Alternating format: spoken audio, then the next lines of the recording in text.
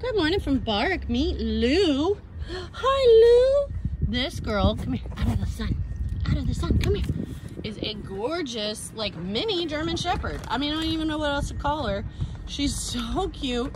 She is petite. She's only 41 pounds, but she's full grown. She's a year and a half. Oh, you know that bandana's getting you.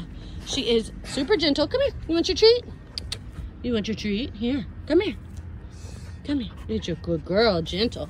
She knows sit, and she poses wonderfully for the camera. She's so much fun. She came out with really good energy, pottied outside. She didn't bounce on anybody, jump on anybody. She just came out happy and playful. Went to everybody and said hi. And now she's just checking out the whole yard. Like I said, she's got some good energy, but not crazy energy. She's just fun. She likes to chase a ball. She's not real great at bringing it back yet, but that's probably because she never really had the chance. She is so cute, so sweet. Oh, there she goes with a little run. There we go. Good girl. Yeah. See, a little distracted. But guys, she's so smart. Come here. And she will, I will show you how she sits. Come here. Come here. What are we looking at? What are we looking at, silly girl? Come here. Hi, Lou. Hi, sweetheart.